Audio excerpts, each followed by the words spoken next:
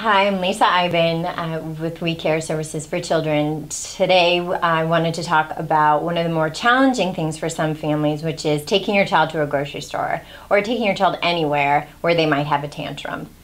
Oftentimes I talk with parents and it's really nerve-wracking for them if they've started to get into a cycle where their child will tantrum or their child will want something and make it a challenge every time they go to a store. And so I want to talk to you today is how you can make that a little bit easier for yourselves. It's important to remember that kids are constantly learning and you are constantly their teacher, whether you recognize it or not. They're learning from you how to get what they need and maybe where your limits are.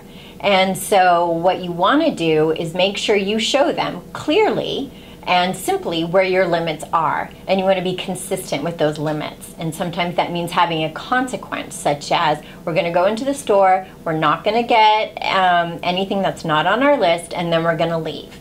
And if you throw a tantrum or if something, you get upset, then we're not going to get to go to the park, or something that's realistic. But the important thing is to stay realistic. Oftentimes I hear parents in stores saying, we're never going to come back here again, or you're not going to get to play with your video games for a month.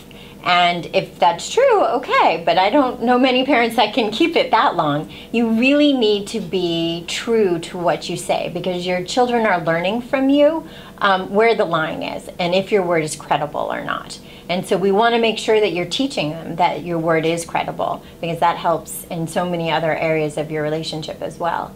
And so if you're watching this, chances are you've had some struggles already in the grocery store or out in the community. So I want to give you some advice on what you can do when you're in the store.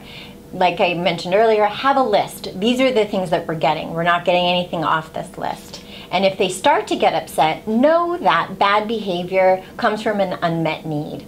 And it isn't the unmet need of getting the cookie or getting the extra thing in the store. It's about some feeling that's going on. So if you can acknowledge their feeling, and you can talk with them about that and calm them down, and then re-engage them in the activity of you guys being in the store together, that will be really helpful in calming things down.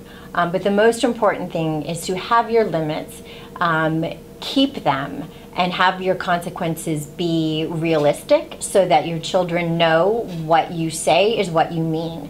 Because then in your future trips, they won't throw fits, because they know what you say is what you mean, and it's not going to work for them to throw themselves on the floor or scream or cry or anything like that. So good luck, and let me know how it goes. Happy shopping.